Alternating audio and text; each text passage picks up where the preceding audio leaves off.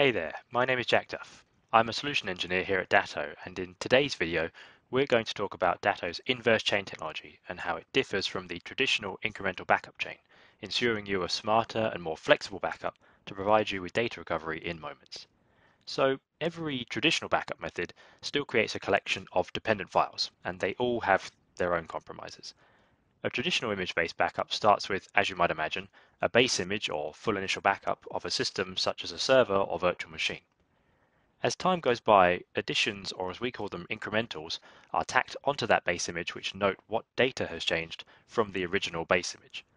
These incrementals build on each other, referring to the previous point.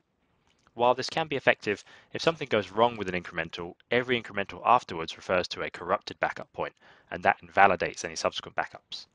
If you're not regularly testing your backups to account for this factor, it could leave you without valid backups for days, weeks, or even longer. Datto's proprietary inverse chain technology builds off of this traditional backup with a similar base image and incrementals. However, Datto uses ZFS or zettabyte file system technology to make each incremental point refer to every other point in the chain. Therefore, only one initial backup needs to be stored.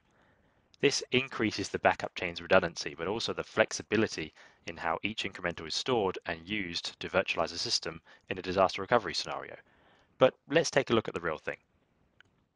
Here we have the dashboard of a Datto SIRIS appliance. Just below you can see that I'm protecting a variety of different systems with this Datto SIRIS, and we're going to take a look at the recovery points for one of these protected systems. As you can see, we have a number of different recovery points going back in time in accordance with the backup retention policy set for this device. Additionally, inverse chain allows us to set the frequency of backups as often as every 5 minutes if we need to, allowing you to meet your recovery point objective requirements. We can see that all of these referential backup points or incrementals are fairly small in size, which gives us storage efficiency for these backups. Plus, you'll see that we have the option to delete recovery points, and we won't lose any subsequent or previous backup data in the chain. This means that with Datto, your backup chain will contain independent recovery points, providing protection from corruption, backup points stored as fully recoverable images so no conversion is needed, and any point can be used for something like a simple file restore or instantly expanded to a full image for restores such as virtualization to get your customer working again in no time. If you have any further questions, then please contact your Datto representative. Thank you.